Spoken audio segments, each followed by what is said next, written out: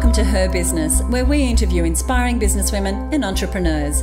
I'm Susie Daphnis of the Australian Businesswomen's Network. My guest today is Emily Simpson, founder of the Centennial Park Labyrinth project. In this interview, we look at the labyrinth as a metaphor for a way of doing business, and we look at the qualities that a labyrinth-style business has over the often crazy and unfocused maze-style business. We also look at how the labyrinth principles can bring more peace and focus into your business practice. Enjoy this interview with Emily Simpson. Emily, hi and welcome to Her Business. Hi, Susie. Thank you so much for joining us. Oh, pleasure. Nice to be here. I'm really looking forward to today's topic, which is a little unusual for this show, and it's the idea of a labyrinth-type business versus one that is a maze. Yeah. Yeah. Yeah, I know you're going to make sense of that for us in a moment. But before we do that, tell us a little bit about your background. Well, I started a business in 1995 called Full Bloom, which was which was about making beautiful underwear for pregnant women, because I had when I was pregnant, I went to buy a black lace bra and I couldn't find one, and so I thought that was needed to be changed, and so I built this business up. I ran it for 12 years and sold it, and since then I've discovered the labyrinth, and so this has become my focus. It's not really a business, this is a fundraising project, but it's certainly become a new passion. And for those listening, you are the founder of the Centennial Park Labyrinth project, and we're going to talk about that a little later on in today's episode. But start us off, give us the definition of a labyrinth. Well, a labyrinth is just a simple contemplative path which is used for walking meditation. And for those people who find regular sitting meditation a bit challenging, walking a labyrinth is a really easy way for people to centre and calm themselves, to just quiet the mind, open the heart and synchronise things. Now, on our website, alongside this episode, we'll put a couple of graphics so that people can identify with the image. It's one that you've probably seen many, many times. You may not have known that it was a labyrinth. Quite often, labyrinths and mazes are a subject of confusion, I guess. What's the difference between the two? Well, a maze has several different pathways and lots of dead ends, and is designed to get you lost and to create anxiety and confusion. The one you would have in your mind was probably one with hedges or walls, and it's specifically designed to get you lost. It's designed to quite literally amaze you, which is where we get the word from, actually. And a labyrinth, on the other hand, has only a single pathway and there are no dead ends, so you can't get lost. A maze is an intellectual exercise and a labyrinth is a spiritual one. I'm going to come back to that spiritual aspect of a labyrinth, but I just wanted to say I'm scared of mazes, like the real ones, the hedges. I remember being in England where I had seen quite a few, and I was afraid to go into them because, I'm not very tall, and they're always much taller than me, and I was like, if I get lost in this thing, no one's ever going to find me. And this was, this pre-smartphone days. That's a long time ago. Exactly right. They're enormously stressful. And a labyrinth is the opposite of that. It's there are no walls, there are no hedges. You see the whole pattern in front of you, and all you're doing is following a path. It's very simple. Well, you may have actually answered the next question, which is, how does it work? Well, it's a very there's a degree of mystery attached to it, because you don't really understand why it has such a profound effect. But what I can kind of gather is that because of the very simple action of just putting one foot in front of the other along the path and not having to make any decisions at all, it means that the logical, rational left brain quietens down a little bit, and your intuitive, imaginative right brain opens up, which enables us to literally walk into the bigger picture, walk into the larger context or perspective of whatever it is that we're contemplating. It helps you shift from small, tight, closed, rigid thinking into much more spacious, open, flexible thinking. So the result is a sense of ease and balance and wholeness. As someone who is not very good at sitting meditation, I imagine the labyrinth caters to people who need to be on the move but still be able to access that peace and the right brain. Yeah, exactly. It's a sort of, shortcut way. It's an easier way in for people that, find that the thought of a half-hour meditation is, fills you with dread. But it's just an opportunity to slow down, to reflect, and to choose. It helps people choose to respond rather than to react unconsciously, to become more aware of what's going on for them, to work out what you need to let go of, what you need to keep, and what needs to be added to align with your core values. You mentioned a little earlier about the spiritual aspect of a labyrinth. Is it a new age kind of concept? Oh, no, it's an ancient concept. Walking the labyrinth is actually an ancient practice. It's been used in many different countries and many different cultural contexts as a path of insight and self-reflection for over 4,000 years, actually. There are Neolithic petroglyphs which show the labyrinth.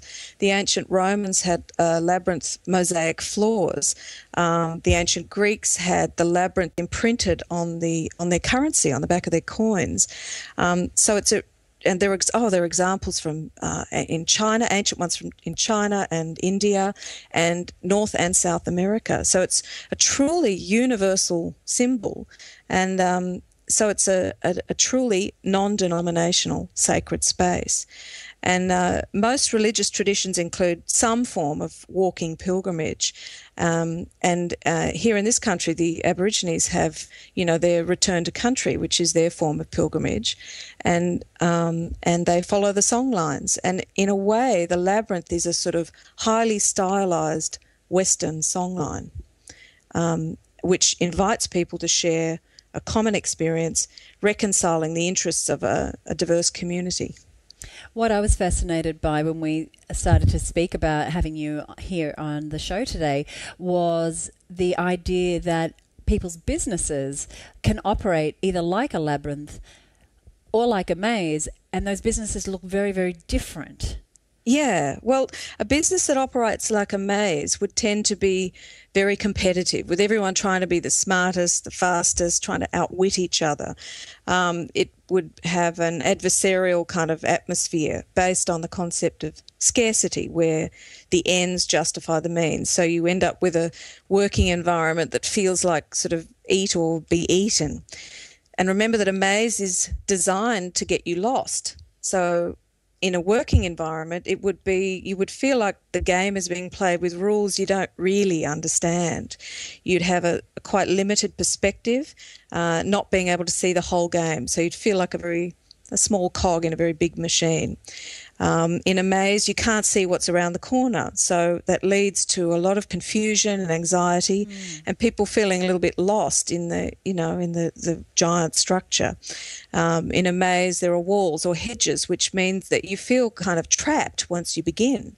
You have to think your way out. So it creates a very unforgiving environment, which is a sort of left-brained, fear-based structure where people feel like they can't really ask for help because it might jeopardise their position. A business that's run like a maze would be filled with, amazing, inverted in quotes, amazing people pursuing their own individual agendas rather than teamwork. How then, conversely, would a labyrinth business look? Well, a business that operates like a labyrinth would have no dead ends. You'd have a sense of steady progress, just putting one foot in front of the other. It would have a more collaborative atmosphere, not a competitive one. There's no need for people to come first because you're working as a team. The values and direction of the business would be clear and transparent and easy to understand. The individual journeys within it would be acknowledged without judgment, because everyone has a different way. So when I'm facilitating labyrinth walks, I always say to people, there's no wrong way to walk a labyrinth. Everyone has their own way to contribute to the team and to contribute their own creative, their own perspective. So individual creativity would be welcomed in that team to enhance the process, not kind of frowned upon or laughed at. A labyrinth-like business would feel like a more holistic game, like a computer game where you can see the whole landscape and close up simultaneously. Well, that would be almost like, knowing what the vision of the organisation is. Yes, but that being embodied in everybody in the organisation, everybody understanding it clearly. So it's not just the head honchos who have this grand vision and everyone else just kind of drags along behind it. Everyone would be participating in that vision, literally. In a labyrinth-like business, you would feel that you were able to navigate your path with much less effort and less stress because you'd be very clear on what you were doing and what you were aiming for. And whereas in a maze, your mind is on high alert and highly anxious, in a labyrinth, you're much more able to just go with the flow and feel your way into the task or into the whatever the project you're working on. Within a labyrinth, you feel able to trust that everything is set up to support you and guide you, and that you will all end up in the right place together. So you'd have confidence in the organisation and in the people that are running it, that they are holding that space for you to flourish in. In a labyrinth, there are no walls or traps, so you can ask for help, literally, or step off at any time, and then step back on when you feel ready. In a labyrinth, there'd be a mentality of abundance, where there's a sense that there's more than enough to go round and you have all the resources you need to flourish. So there's there's an awareness of the connectedness of all things, and that your contribution and your impact and your contribution will impact everyone else in the team and all the customers and everyone else that you interact with. So that kind of encourages a policy of do no harm. And a labyrinth-like business would feel like an interdependent community of individuals who are all working harmoniously towards an agreed goal. I can just breathe easier when you're talking about the labyrinth than when you're talking about the maze. I think I've had a maze kind of morning. The actual labyrinth, you mentioned that you do labyrinth walks. Is the installation of a labyrinth something that businesses have done or could do? Oh, some do, certainly. There's been a revival of interest in the labyrinth in the last 10 or 15 years, particularly in the United States, where there's been more than 200 labyrinths built in hospitals alone. Even the Bethesda Naval Hospital, which is a rehabilitation hospital for veterans near Washington, they introduced a labyrinth. They built a labyrinth there last year, and it's helping them work with post-traumatic stress disorder in the veterans. They're also being built in schools and used very successfully with children with attention deficit disorder, because it helps them calm and focus before they attempt a task, and they're able to concentrate for longer. They're being used for all sorts of different ceremonial purposes. People get married in the labyrinth. Last year I did a living wake, actually, for a very dear friend who was dying, and it was an extraordinary, it was a beautiful event, because it meant that her friends could gather around her and acknowledge the situation without words, just by walking in silence together. It was tremendously beautiful, and it meant that she was also able to receive the love of her community in a way that she could handle without everybody gushing all over her. And it was tremendous. But in a business context, there's certainly a lot of businesses who do have labyrinths in them, and they put them into, to create a space to relax, relieve stress, to encourage creativity and deeper thinking, and support problem solving, and create a sense of connectedness to a higher purpose. And people are realising that that's actually an important service to provide as a business to the employee. It's the sort of thing I can imagine the Apple campus having. Oh, I bet they do. And Google and all these. Yeah. They know what works. And there's a wonderful book by Daniel Pink called A Whole New Mind. And in that he talks about that the business world is moving from the information age to a conceptual age, and that we're no longer trapped in the maze of those fear-driven mice in the book Who Moved My Cheese. And he says the more appropriate metaphor for our times is a labyrinth, and that there's a calling for a return to right brain capacities in business, and he lists the 6 essential right brain aptitudes, he calls them, which are design, story, symphony, empathy, play, and meaning.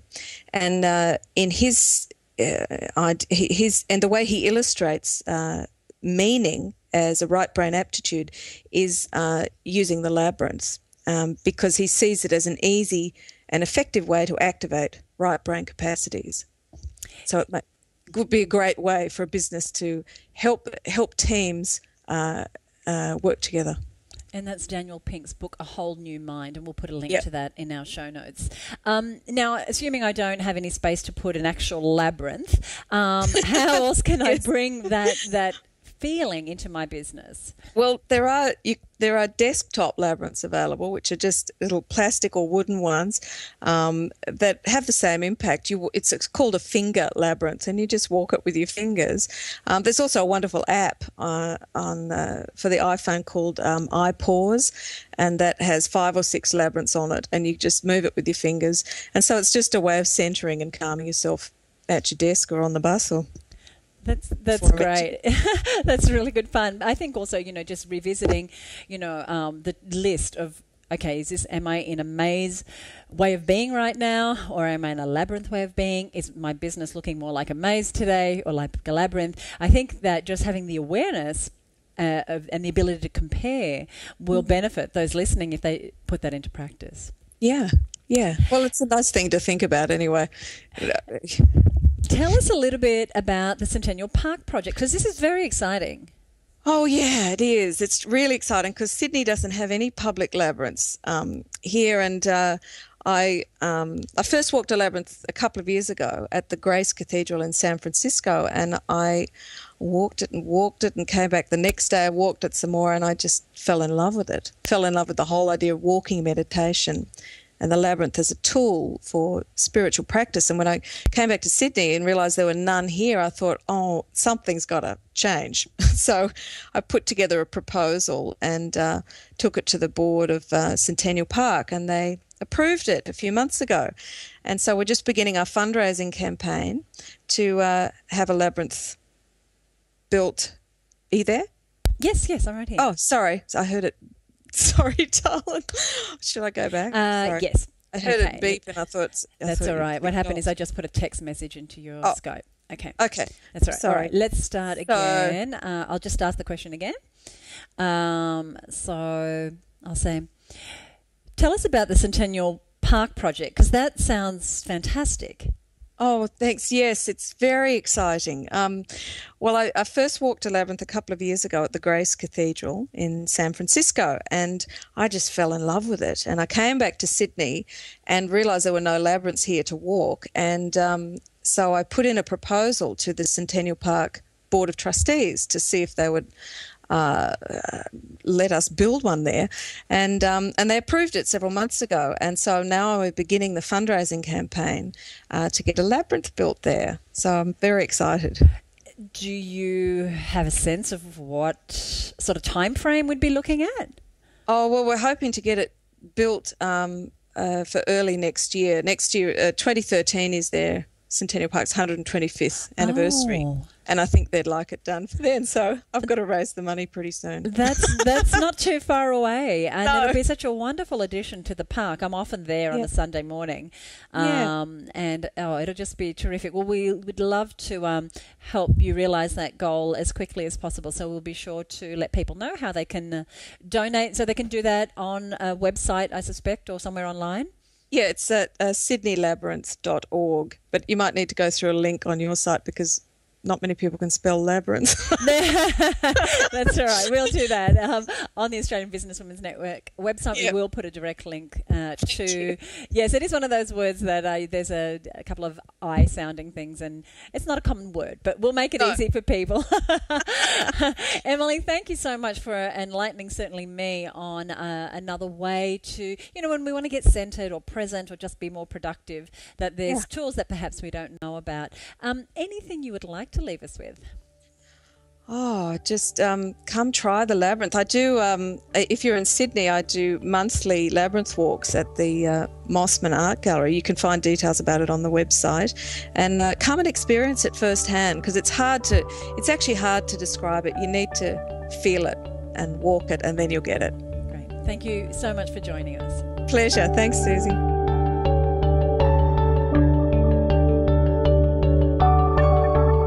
Thanks for listening. I hope you enjoyed this interview with Emily Simpson. You can learn more about the new Centennial Park Labyrinth project and make a donation at www.sydneylabyrinth.org. I'm Susie Daphnis of the Australian Businesswomen's Network, a national provider of education and training for businesswomen. If you're ready to be connected to inspiring women who are making a difference to the business landscape, ask us today about our membership programs. And for more interviews with inspiring women, visit our website www.abn.org.au.